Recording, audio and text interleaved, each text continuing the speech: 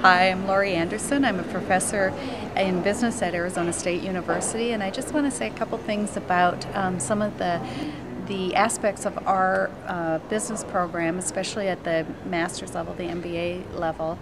And that is a couple of things. One is that a major aspect of our program is the interaction between the students themselves and the ability of the students to be able to have a point of reference to what we are talking about in class from their work experience. So we require in the master's program that they have a number of years of experience before they come into the program so that they can understand how they can apply the different theories and the concepts that we're talking about.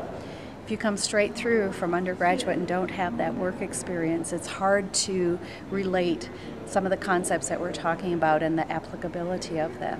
So as much as I think the students get a lot of their learning both from the theories and the concepts that we present, but also from the interaction with the other students and their work experience. And in our particular program, most of them are working managers and executives, so they bring the experience from their companies into the classroom also, and we talk about how the theories apply, in their particular settings.